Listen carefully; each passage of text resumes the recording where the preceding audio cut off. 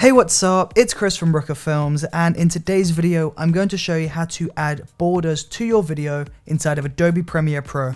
This one is nice, easy and really quick, so let's jump right into it. Once you have Premiere Pro loaded and you've got your video footage on layer 1, we need to begin by creating a brand new black video.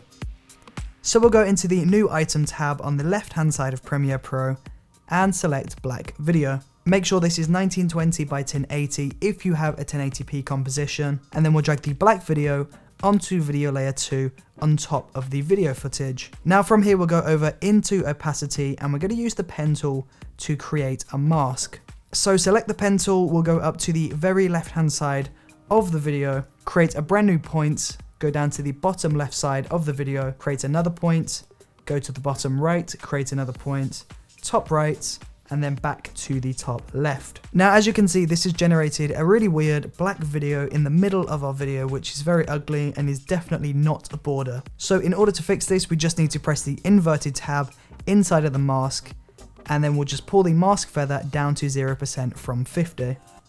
And in theory, that is how you generate a border inside of Adobe Premiere Pro, but we can take this one step further and clean this up a little bit. If we wanted to change the size of the border or change the shape of the border, all we would need to do is just go in and change the positioning of each one of these points in the corner. So if you wanted to increase the size of the border, just pull these points closer towards the center of the frame.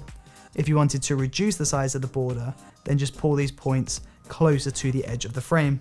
Now, of course, if you don't want a black border, if you want a green border, for example, then we would need to go into Effects, search for Tint, drop Tint onto the black video layer, and then inside of Tint, we want to map the black to your desired color of choice. So map black to a yellowy green color, let's say for this example, and there you go. That's really simple, really quick, and a really awesome way to generate borders inside of Adobe Premiere Pro. And there you go. If you enjoyed watching this video, then please do let me know in that comment section below. And don't forget to subscribe and check out the previous video if you want to see more. Thank you for watching, and I will see you on the next episode.